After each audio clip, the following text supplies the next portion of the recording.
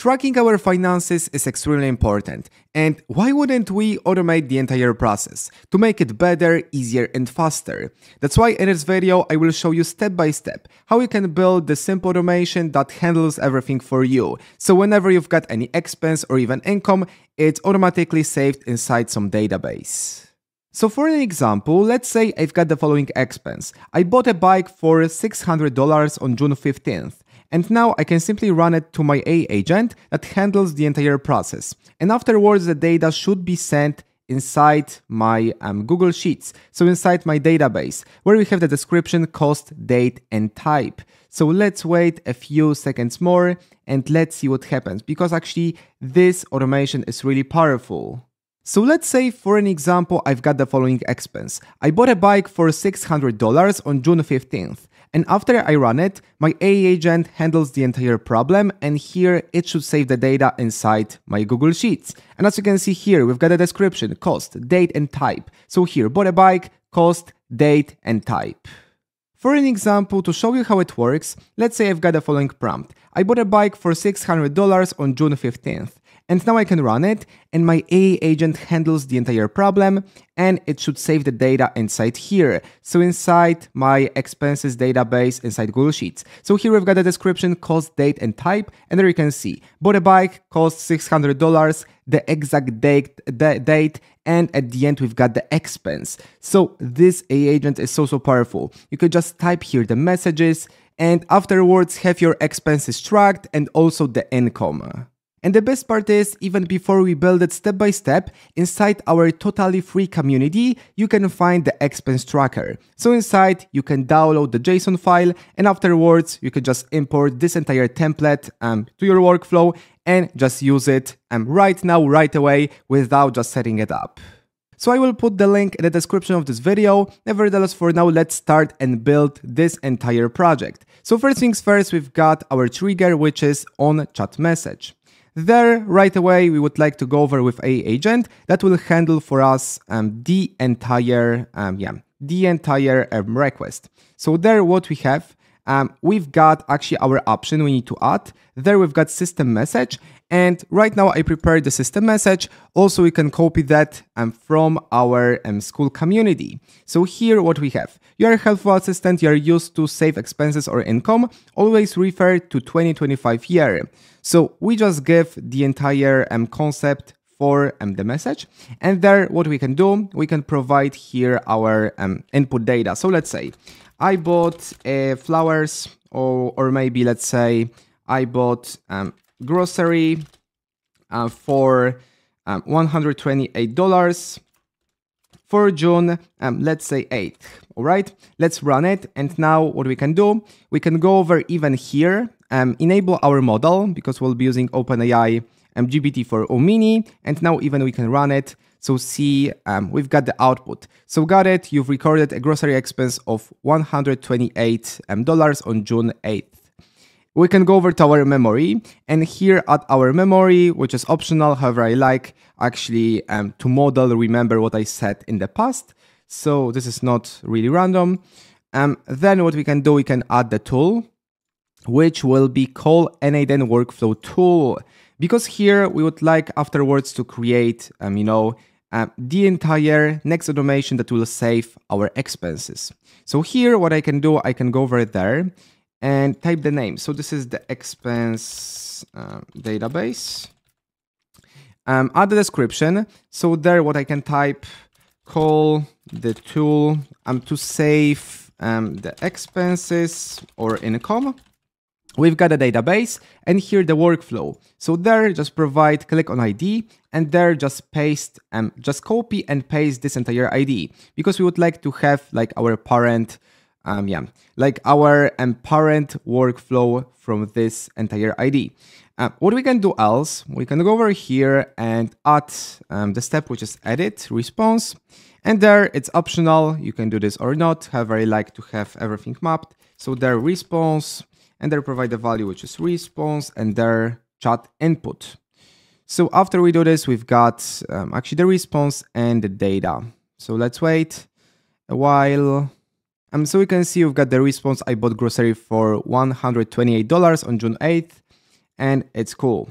We can go over further, and this is our this is our part for handling the request from the user.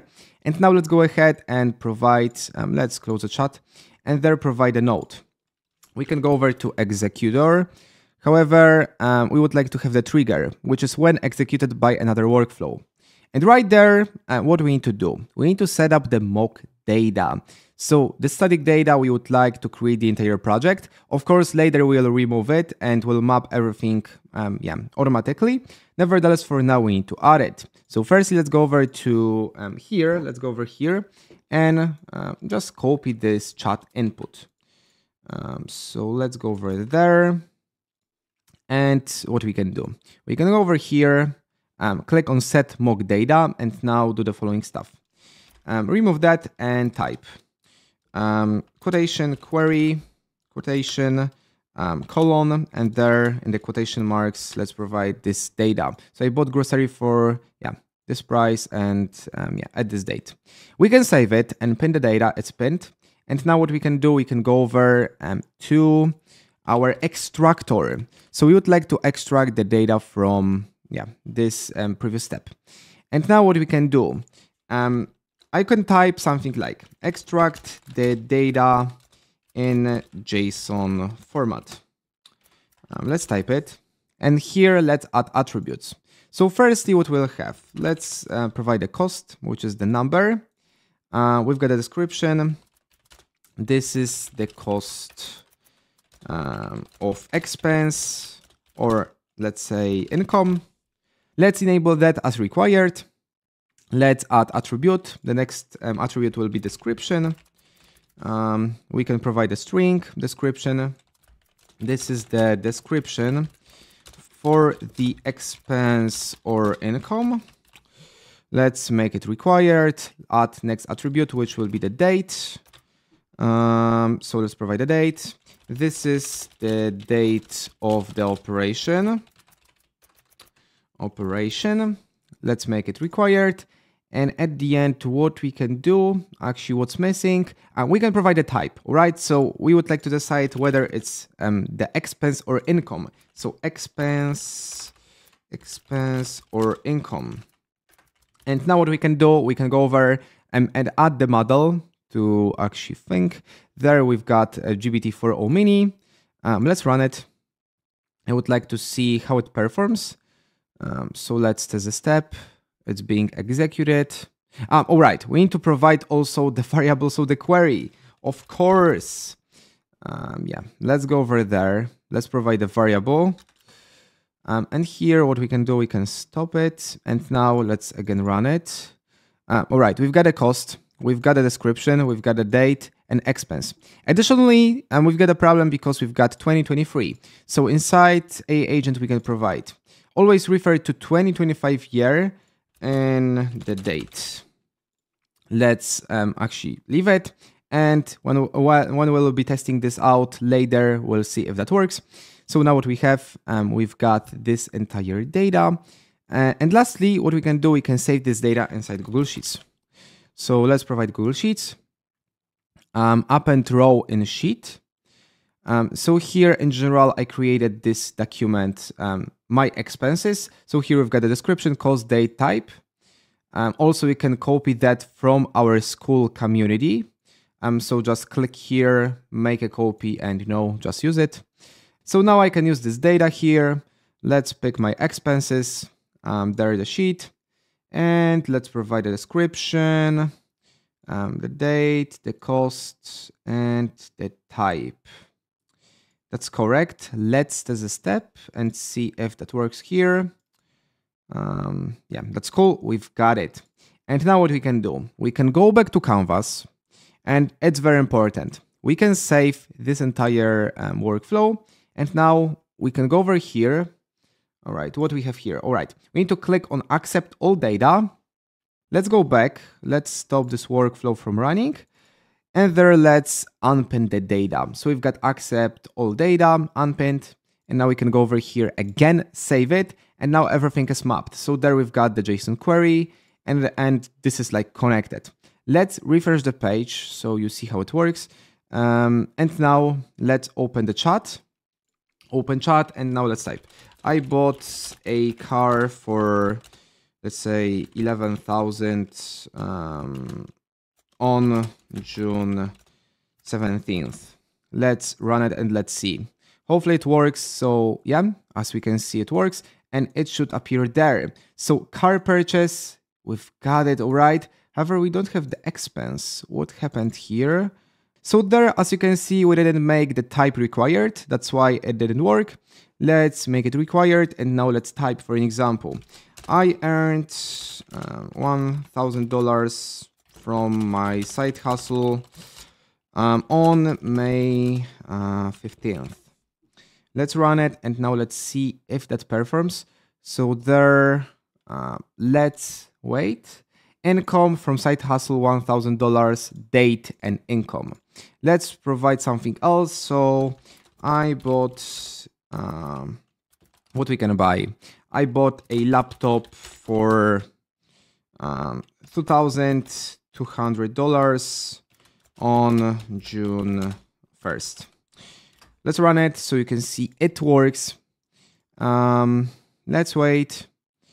Actually need to wait some time. However, here, bought a laptop, cost, date, and expense. So even it detects the specific type of the operation. And by this way, for me, it's just more comfortable to speak with the chat instead of just, fulfilling all of these brackets. Of course, you can modify this entire template, add additional fields. Like you have the entire template, you can modify it. For sure, it's very, very powerful. Actually, remember to check out our free school community. Inside, you've got the template to download. And also, you've got, I will add the data here, so the template for Google Sheets and others, so you can check it out. Furthermore, we've got here other tutorials for POV video creator with n8n. So there are a lot of information. Like, look on that. You've got all of the prompts. You can copy that totally for free, 100% free.